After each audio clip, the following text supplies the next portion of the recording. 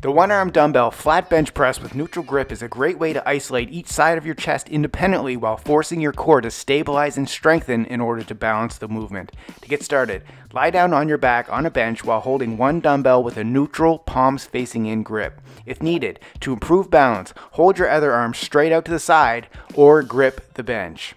Push your feet through the floor, press your back into the bench, tighten your core for balance, then contract your chest muscle to press the dumbbell up and straighten your arm above your chest. Your wrist should remain in the neutral palms facing in grip.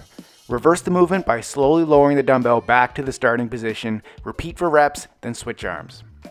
Click the subscribe button to get a new exercise video demo every day.